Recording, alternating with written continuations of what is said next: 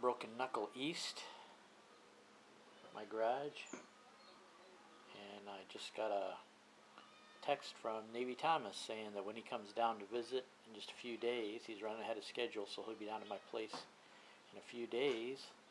I will also have another guest along with him. The other polar bear everyday riding is going to be coming down.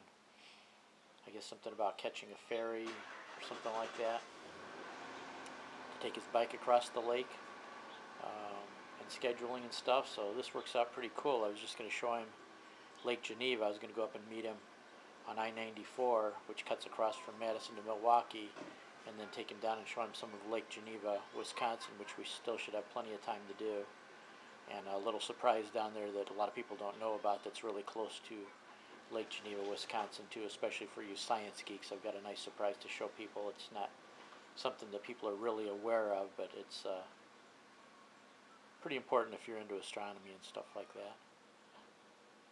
So anyway, I'm just working on changing the oil in my Jeep. Let me zoom out there so this is right. And I was going to change the oil on the motorcycles, but I cannot find, either I thought I bought the filters and didn't buy the filters, or I can't find them, so I have to run to the dealer and get 2 oil filters. Fortunately, they both take the exact same kind of oil filter, even though the one's a Kawasaki and the one's a Triumph. So motorcycles may get done today or they may get done tomorrow, but not like anything's in a rush. And so if Tom gets down in the next couple of days, he'll be running a little bit early, give us more time to do stuff. And then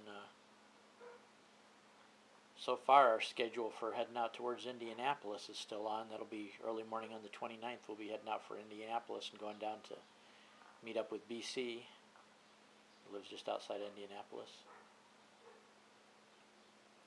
So yeah, everything else